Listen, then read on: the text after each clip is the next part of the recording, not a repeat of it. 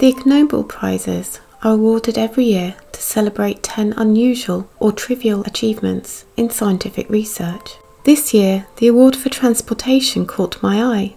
The research that won the award was published in a paper in March, which had the title, "The Pulmonary and Metabolic Effects of Suspension by the Feet Compared with Lateral Recumbency in Immobilized Black Rhinoceroses Captured by Aerial Darting."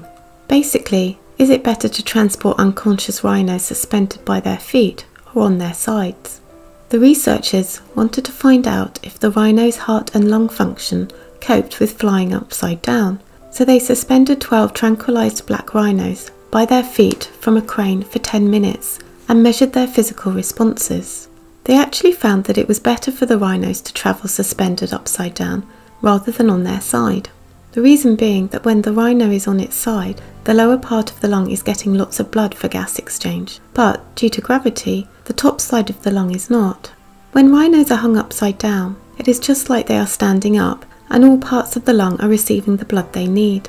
The researchers have also seen that rhinos that are on their side or sternum for too long get muscle damage because they are so heavy.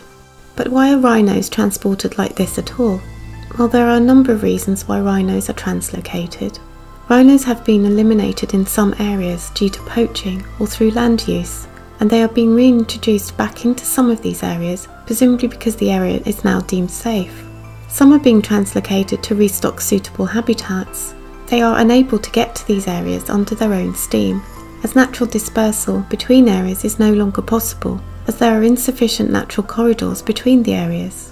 Sometimes they have to be moved out of an area if that area is reaching its ecological carrying capacity, so that they don't run out of food.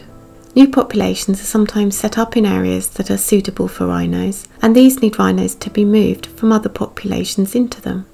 It is very sad that rhinos suffer so much at the hands of us humans, and it warrants a video of its own. But, as always, there are also humans doing their very best to help them survive, even if it does mean hanging them upside down.